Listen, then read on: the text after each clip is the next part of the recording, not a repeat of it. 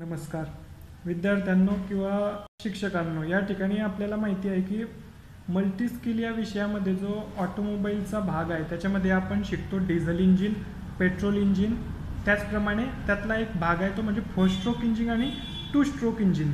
तर ज्या मल्टीस्किलच्या lab setup झालेले आहे तर त्या ठिकाणी 2 स्ट्रोक इंजिनचं एक मॉडेल दिलेलं आहे। तर याच्याबद्दल आपण थोडक्यात या ठिकाणी बोलणार आहोत।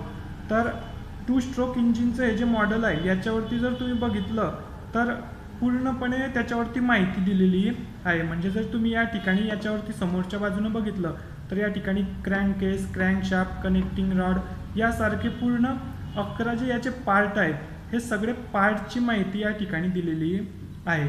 म्हणजे तुम्ही इथं बघून किंवा या डायग्राममध्ये तो नंबर बघून हा पार्ट कुठं आहे हे या चित्रावरून त्या ठिकाणी समजू शकतात।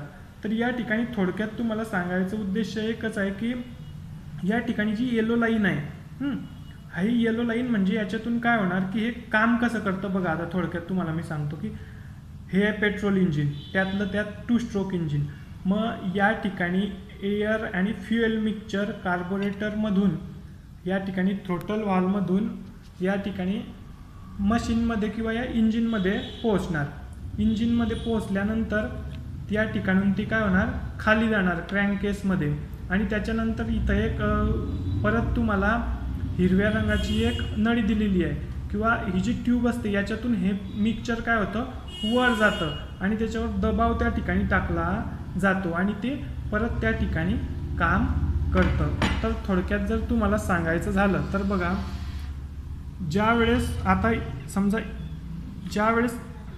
आता पोझिशन तुम्ही घ्या येलो, ज्या वेळेस तुमचं पिस्टन जे आहे हा पिस्टन वर जाणार म्हणजे तो TDCला असेल त्यावेळेस काय होईल की या ठिकाणी ऑइल फ्युएल मिक्सचर त्याच्या खालच्या बाजूने क्रँक केसमध्ये येणार आणि ज्या वेळेस त्याचं बॉटमकडे येण्याची दिशा असेल तो बॉटमकडे ज्या वेळेस येईल त्यावेळेस काय होतं की बघा की इथलं जे एअर फ्युएल मिक्सचर आहे हे एअर फ्युएल मिक्सचर या ठिकाणी वरच्या भागात आलेलं असेल।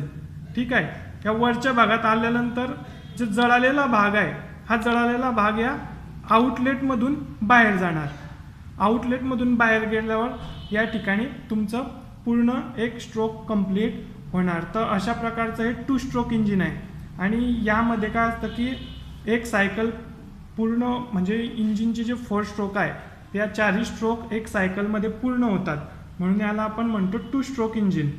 ठीक आहे, तर अशा प्रकारचं हे इंजिन आहे आणि याच्यामध्ये एक अजून महत्त्वाची बाब म्हणजे की या ठिकाणी ज्या वेळेस स्पार्क प्लग इग्निट होतो म्हणजे स्पार्क प्लग ज्या वेळेस ऑन होतो त्यावेळेस बघा या ठिकाणी एक लाल लाईट लागलेला तुम्हाला दिसत असेल। ठीक आहे, वरच्या बाजूला आलं की इथं बघा हा लाल लाईट थोडक्यात या ठिकाणी काय झाला सुरू झाला, त्याच्यानंतर हा बंद होतो। तर याला मागून एक अटॅचमेंट केलेली आहे की ज्या वेळेस हा वरच्या बाजूला येणार त्यावेळेस हा लाल लाईट ब्लिंक होतो म्हणजे स्पार्क झाल्यावर पॉवर स्ट्रोक जनरेट होणार आणि त्याची गती त्या पिस्टनमुळे खाली क्रँकशाफ्टला मिळते।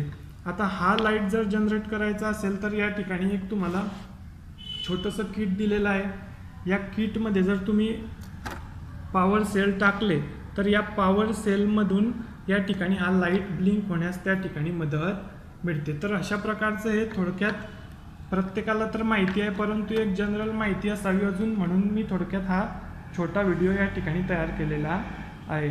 तर जास्तीत जास्त विद्यार्थ्यांपर्यंत ही माहिती पोहोचवा।